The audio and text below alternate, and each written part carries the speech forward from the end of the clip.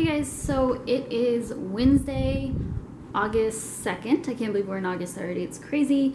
I have another food video, basically. I also want to talk about my hip and my physical therapy that I went to today. And so I'm going to show you guys a quick grocery haul, and I'm going to show you guys what I'm going to make with it. So my goal this week was to spend less than $30, and I'm only prepping for about 5 days worth of meals. But I could probably get away with 6 days worth of meals, and the idea was to kind of avoid any processed food and just like basic fruits and vegetables, quinoa, legumes, anything like that, beans. So I'll show you what I got, and I also, the stuff that I'm going to be making, I already have some of the stuff that I need, like oatmeal, for example. I have a big bag of it, so I don't need to buy more of that. Powdered peanut butter, things like that. So I'm just going to show you. I went to Sprouts Farmers Market and I spent $31.35, which is the cheapest I've spent on groceries in a long time. I typically spend like at least $70 on groceries every single week, and that's just for myself. But I am trying to save money, as you guys know, so we're going to try and stick to a budget. So I'm going to always try to aim for less than $30 or less than $40 at least. And what I did this week was I went on a Wednesday, so at Sprouts they do double add Wednesdays, so it's typically cheaper, like everything is cheaper. But I also was shopping based on, there's somebody in my backyard. Okay. I also was shopping based on the lowest prices in the ads. So for example, sweet potatoes were on sale, like 2 pounds for $1. Avocados were on sale, 2 for $1. So everything was, that's what I was basing my meals on, was the sales. So I think that's a good technique. That's what I'm going to try to always do. All right, sorry, that was a lot of talking. Here is what I got.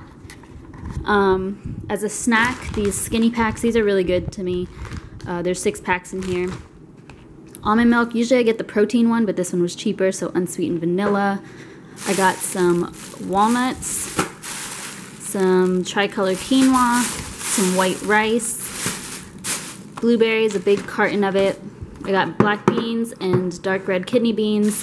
I got several lemons, got 2 avocados, 3 colors of bell peppers, a couple of pink lady apples, sweet potatoes, salsa, 2 cucumbers, and then I got a gallon jug.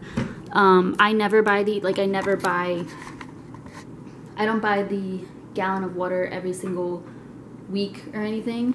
I just wanted to buy a new one because the old one I've had for literally a year.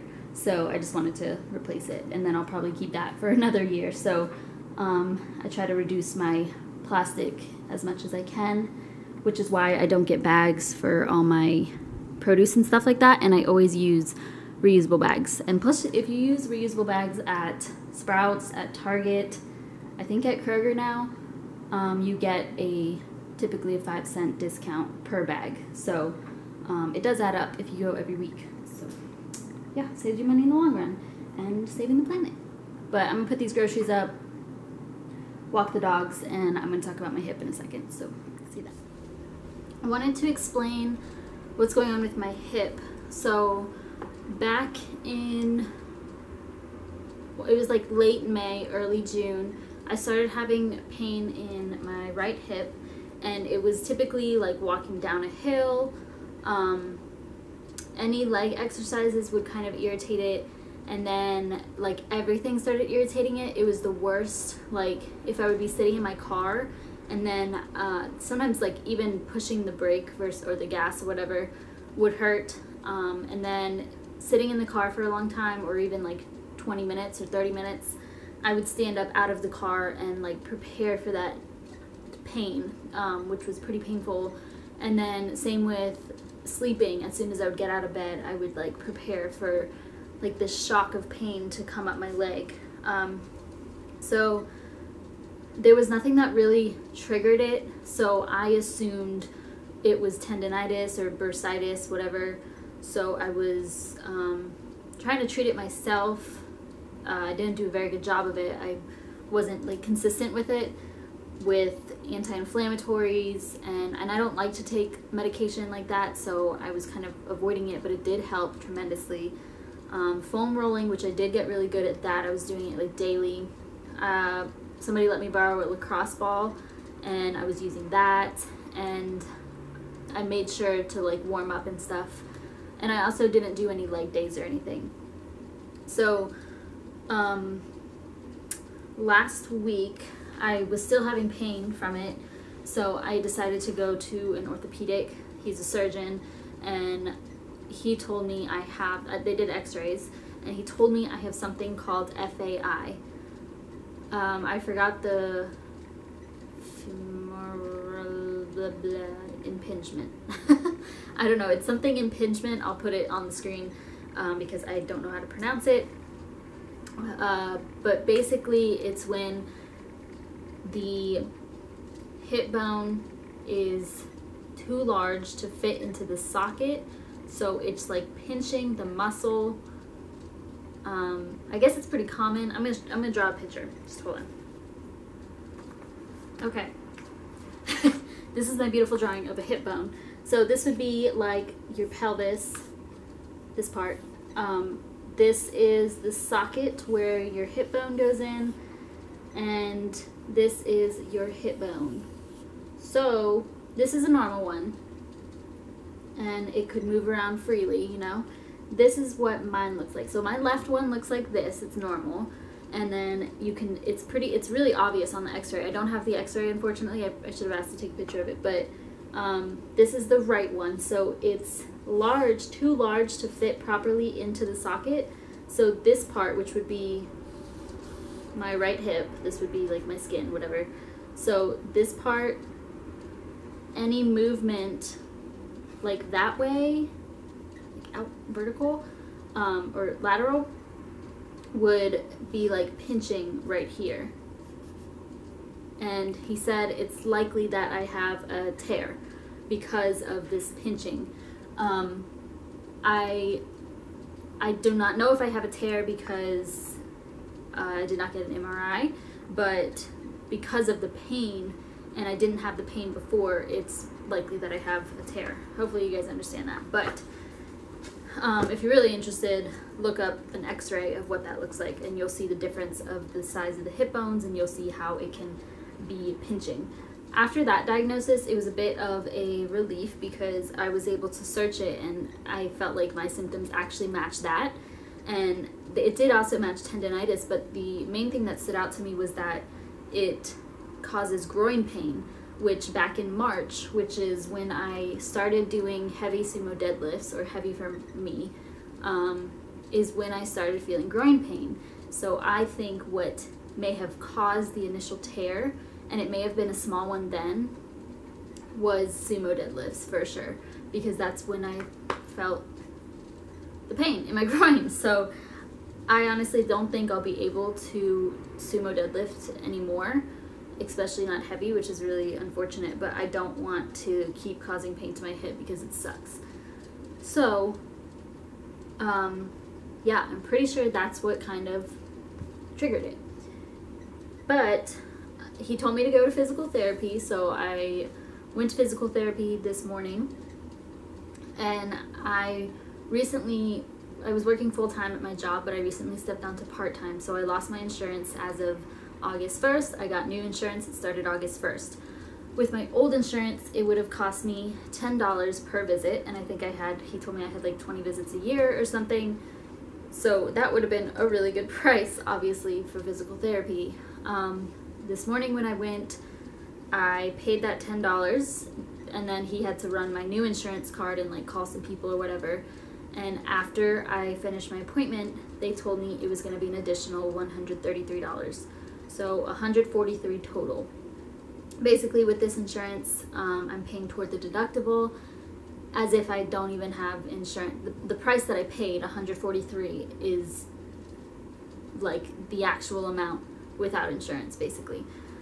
It's just that I'm paying toward my deductible, so it wouldn't even, I would not be able to reach that point. So I had scheduled an appointment for next week, but when I got home, I canceled it because I'm not about to spend another $143 next week. And also the place that I went to, I didn't love it. I've never been to physical therapy before, and I don't know if it's always like this, but I was expecting to go into a room or something and just be with the physical therapist one-on-one the whole time. This was like a whole big room. There were multiple tables and like exercise things, whatever, cool. But there were multiple patients being treated for multiple things. There were multiple physical therapists. I had one physical therapist, but she was working with 2 other patients, so she would just jump between the 3 of us. And I thought that the physical therapist would kind of like I did a stretch or whatever, I thought she would, you know, hold it for me or push it for me, you know, to help me stretch. But it was kind of, she would just tell me what to do and then I would do it myself. And I don't know if that's how it normally goes, but I just thought it would be a little bit more in depth than that. I guess the good thing I got out of it is I learned some stretches to do. I know that they all exist anyway. And I also went there, I brought some KT tape, which I will show you guys in the next clip because I applied it myself. But I wanted her to show me how to properly apply it in order for it to benefit me with this diagnosis. She said, that's a hard one, there's so many you could do for the hip. So she was like, let me do some research and I'll let you know next time. And I was just like a little bit frustrated with that too, because I'm not saying you should know everything, obviously, but like I can do the research myself, you know. So I just wanted somebody to show me how to do it because I thought that they would be more qualified and have more knowledge of that, but I guess not. And I mean, don't get me wrong, she was super nice. It was a decent place and stuff, but it's just not 100% not worth $150 almost. So I would have kept going if it was the $10 a week probably, but I'm just not going to go anymore.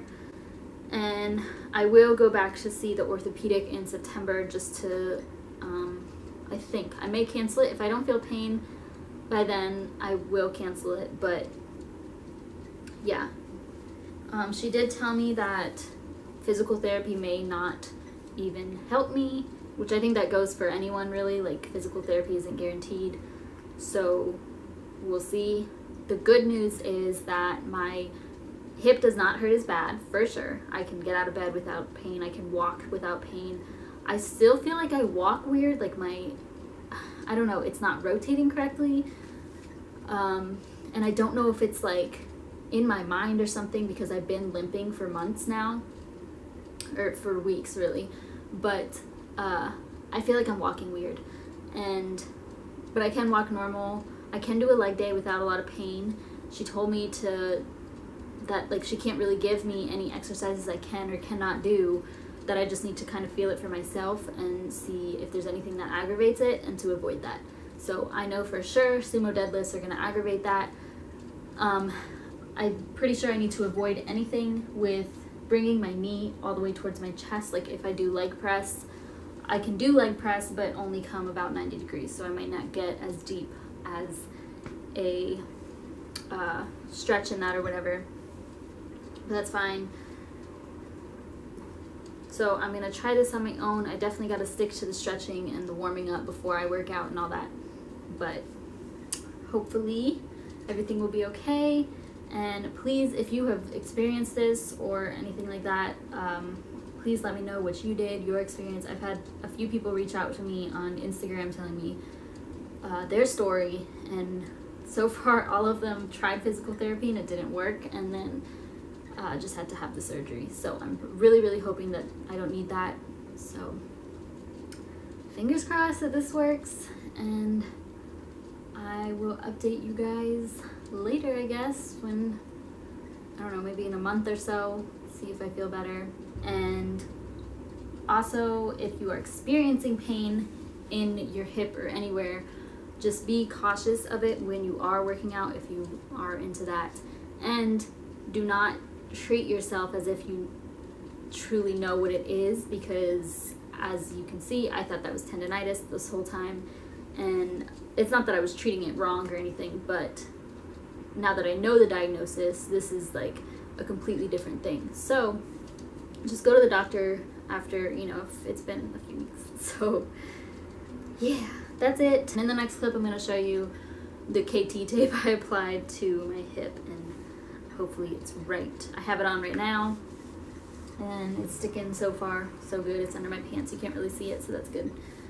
So yeah, that's it. I watched this video from Ergasia PT, and he explains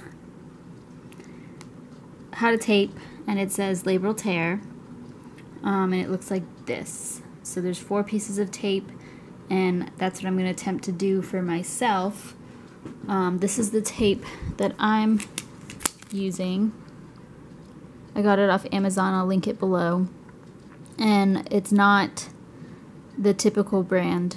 I guess it's just KT tape. This one had really good reviews, so I'm going to try it out. It's just a whole roll, and it's 2 inches by 16.5 feet. So I just cut it into 4 pieces that should fit my hip.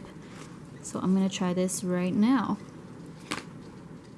Okay, so I taped my leg, and I don't want to like show too much because that's my whole butt, but yeah. I'm not sure if I did it correctly. I was laying down with like my knees kind of at a 90-degree angle like the girl in the video, and when I stood up it kind of like the tape ball kind of scrunched near my butt, so I don't know if I did that correctly. It just said to be relaxed, which I was, and I think it would be easier if somebody else applied it. And the guy said that it should last for about 7 days. He was using a different tape, so I don't know about this one. And I don't know that if this will show under my leggings, like when I go to the gym, but I guess we'll find out. I don't really feel, my leg honestly hasn't been causing that much pain, but I don't really feel anything. It just feels, I guess it's good. I don't know, it feels, I can feel the tension from the tape, but mostly in my butt, so I don't know if I did it right. Pretty cool, though. We'll see. So first of all, what you got for this week, stop zooming in. For this week, maybe for like the next 4 or 5 days, I'm going to be drinking my gallon infused with cucumber and lemon and mint. Unfortunately, this little tin only fits not even a gallon. This is the rest of it, so I'll just have to make it every day. About a fourth. What? About a fourth of a gallon. What? Never mind, I just won't talk. But yeah, I'll just fill this up, and then some of it won't be infused, but it shouldn't make that much of a difference, and then I'll just have to remake it every day. So I don't know the point of that really. I guess more of a detox, but I think it'll taste better and maybe encourage me to drink it. Because I gotta get back on my gallon. And then these are my breakfasts. I only made 3 because I only have 3 good jars, and I also just don't want them to get soggy and stuff. So I put oats, well, one of them is the extra thick rolled oats. 2 of them I made with the Love Grown super oats, chia and quinoa. These are really good, and they have more protein and more like aminos or something, omega-3s. But then I put almond milk, just enough to cover the oats. I put powdered chocolate peanut butter. I already mixed it with water, so it's peanut butter consistency. And then I put some apples, some blueberries, a little bit of cinnamon, and a little bit of syrup. And those will be ready to eat each morning. For snacks, I'm going to be having half a bell pepper and the popcorn that I had showed in my grocery haul this morning. For one of my meals, it'll be sweet potatoes. I left these in the oven after they've finished, so they're a little crispy, but that's fine. I like them like that anyway. Made some quinoa, tricolor quinoa, and typically I cook my quinoa in vegetable broth, but to save money I just use water. I seasoned this with pepper and onion powder, I think. Yeah, or maybe it was garlic salt, one of those. And I'm also going to be putting half an avocado with each one of these, but I'll do that the day of so it stays fresh. That's that. Sorry, it's a mess. And then over here I have white rice and just some kidney beans and black beans, which I seasoned with chili powder and onion powder. And then I'm just gonna put a little bit of salsa with it when I eat it. So super simple, super easy. This took me, what, maybe like an hour? Yeah, I think it took me like an hour and a half to do everything, which isn't bad. And all of this was basically under, the groceries I bought this morning was about $30, but with everything else that I had, under $40 at least. So not bad, and it's easy and pretty healthy, so that's it.